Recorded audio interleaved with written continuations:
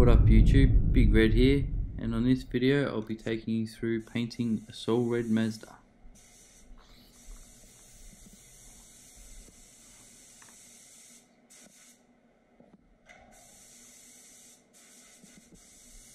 So first of all I'm just going to chuck some wet on wet or sealer on this new door.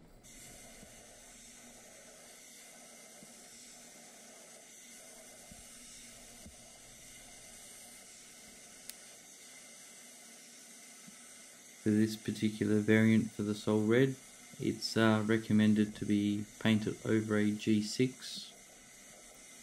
For those who don't know what a G6 is, basically you've got different shades of grey, ranging from G1 right through 2, 3, 4, 5, 6, 7. G1 being almost pretty well white and G7 being pretty much almost black.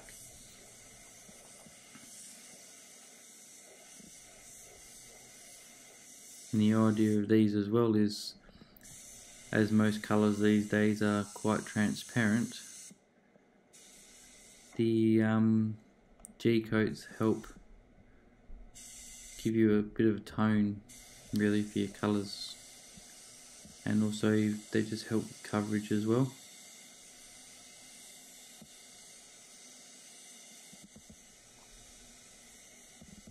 So I'm just using a G6 water based ground coat. I'm doing this on the adjacent panels just to make sure that each one of my panels starts the same and finishes the same. I have mentioned before, I don't always put an undercoat on my adjacent panels, but with these transparent colours and colours like Soul Red and that, I find it's an important part of the process to ensure colour accuracy when putting the panels back together.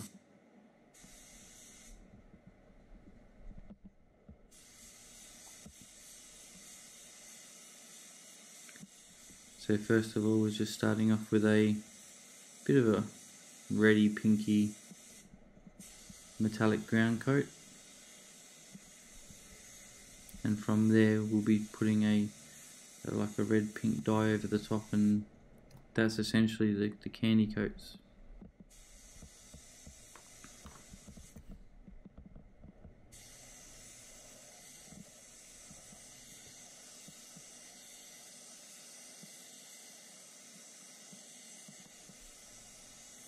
It's important with this as well, guys, when laying down your undercoats and whatnot, especially the like 3 layers and candy colours, you want them to dry reasonably quick. You also don't want them to stay wet for a long time, because you could end up skinning the top of the colour off, but underneath it stays wet, which will cause problems later on, because especially like with the water base and that, all that water is trapped inside your paint job, and eventually it's got to go somewhere, and it's caused delamination problems, problems of the paint not adhering properly, bubbling, blistering. Just many issues can arise if you don't dry your colour coats out fully. And obviously the more layers you've got to put on, the longer it stays wet for. Each time you add an extra layer, it'll just take that longer to dry. So it's just very important to make sure you allow for proper drying times. There's no point rushing it, because it can be a very expensive fix.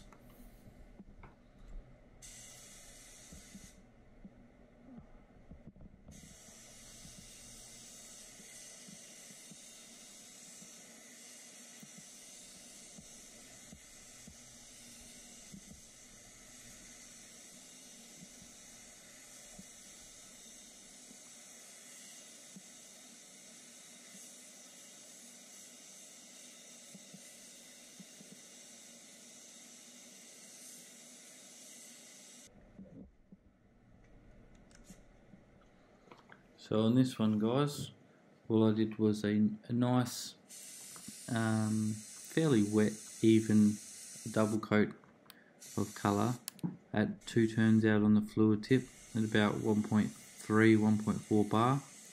And now all I've gone and done is wound my needle in so it's 1.25 turns out. I've dropped my pressure down to about 1.1 bar. I'm just giving it a quick double drop coat just to help lay the metallics out nicely, make sure everything's even, no mottle. It's very important because when you put the candy coats over the top, any imperfections you have in this undercoat here, it will show straight through, and then the only way to fix it is to start again.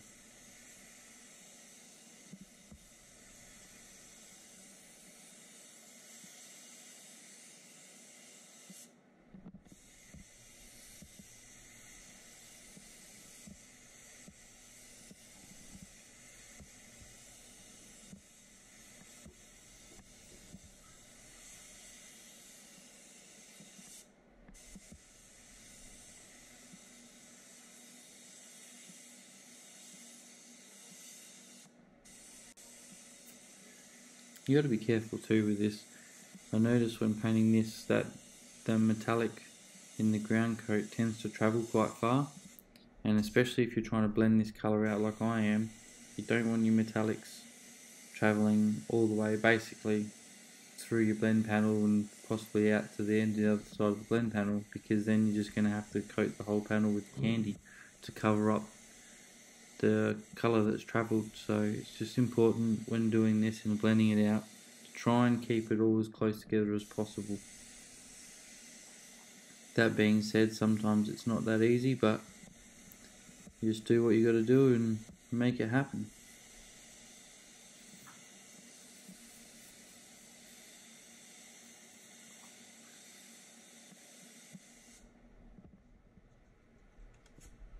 And that's the pink transparent candy there on the dye. All it is a clear base coat. So for the PPG Enviro base, that's the T490, and then you've got your different reds and whatnot mixed into it. And it's quite, the T490 clear base coat dilutes the other colours quite well, so it just makes it very transparent and very see-through. So you'll see there that my first coat of candy there only just covered the edge of my metallic undercoat, and then my second coat of candy there I've just brought it a bit further past, and kind of like blending metallic, I've flicked it out a bit, making sure once past my metallic ground, that as I've pulled it past I've triggered off, but I haven't just on off with the trigger, I've slowly released it, so as I'm the further away from my metallic undercoat as I'm going further away from it, I'm releasing the trigger more and more to the point where I finally trigger off, and it just means that there's less paint going on the panel, so it makes it more transparent basically. I mean, best way right this second on the top of my head I can try and explain it to you. But this colour was a good match, and it just required one double coat of candy over the top.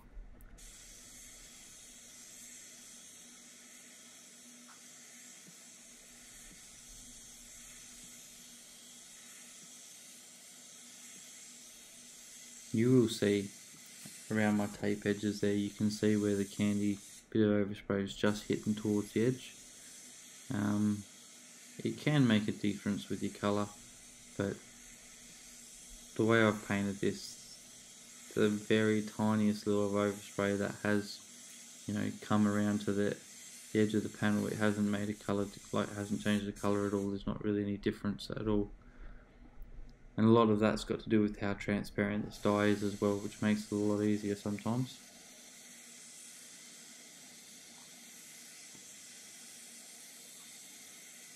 I found too, when applying the candy for Sol Reds, it's important to make sure you are very consistent and put it on fairly wet. I mean, you don't want to drown the panel and make it really heavy and gluggy, but you want it to be nice and wet. When it's nice and wet, you can see if you're being even or not as well. Sometimes when it's a bit dry, like if you don't put it on quite wet enough, you do get a bit of patchiness as well.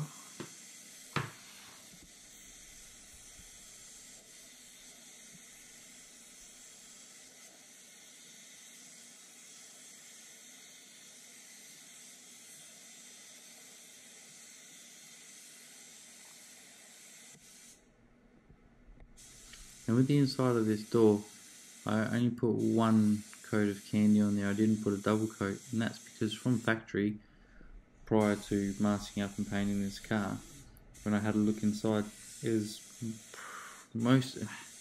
mostly just the metallic ground coat that you could see. But when doing a spray out and before applying the candy over the ground coat, I put the card up to the inside of the edges of the car to see if it had any candy on it at all, and the colour was slightly different, which showed me that it needed some candy on there, but it didn't need a hell of a lot, because it's obviously just from factory, the overspray from the candy that's gone into those edges. It's not actually fully covered.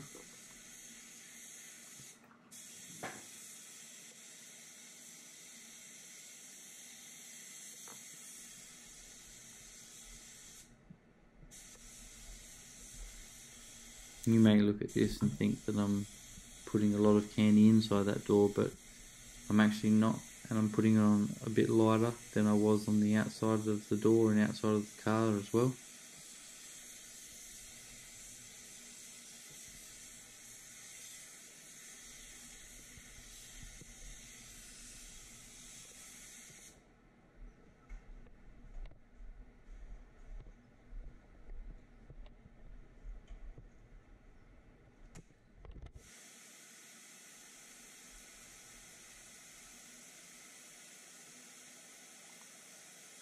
Just drying it off there with the 3M sun gun, and I'm sorry, with the air blower, while checking it with the 3M sun gun, just making sure that you can't see my blends, can't see any of the ground coat through the top coat there.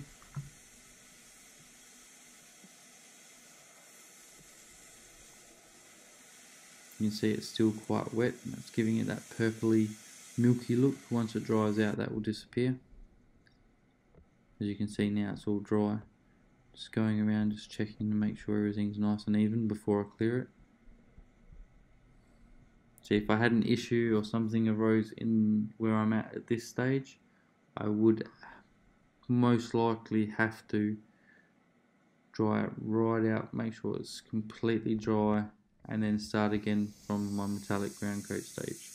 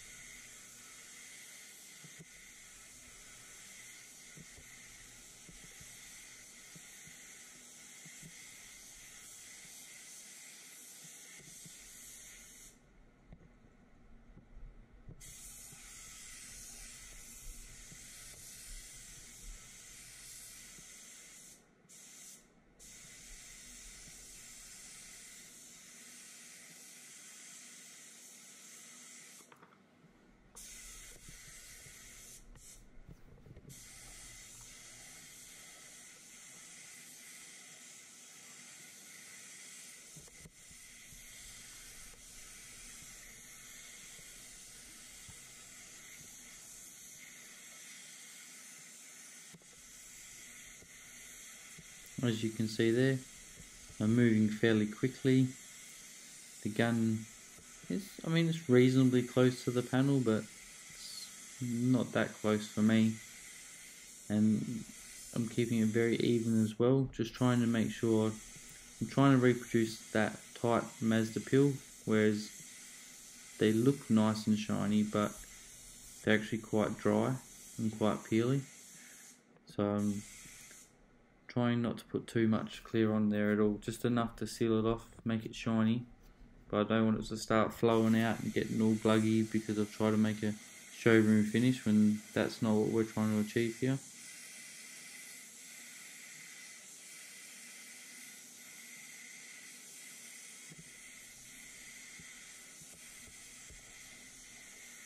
Making sure too, keeping that gun square to the panel, or sorry, the fan pattern square to the panel. This ensures nice even spray. Look at that.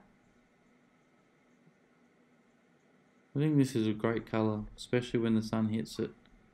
It's very vibrant, it looks great.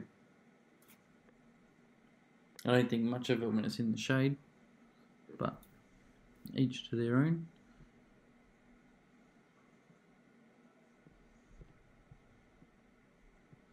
You see it's blended out quite nicely.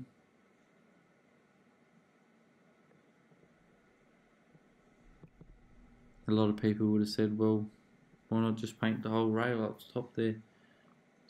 And yeah, to be honest, probably could have. Would have avoided doing a pillar blend and blend on the quarter for the colour, but at the end of the day, maybe what, 100 more mils of paint at the most, still saving money, saving time, less paint I have to dry, less paint I have to apply.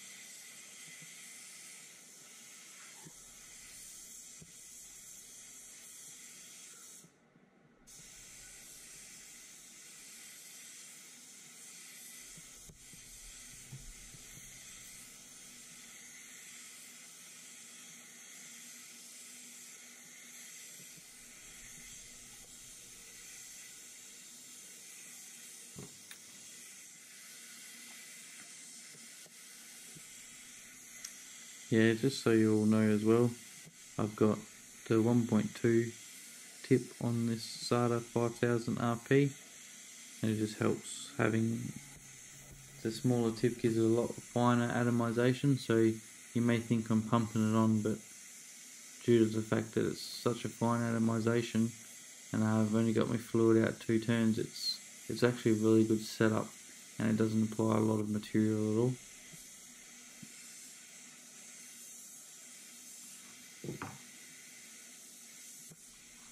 Helps stop overloading the panel, creating clear issues, and also saves product as well, so it's great. I love it.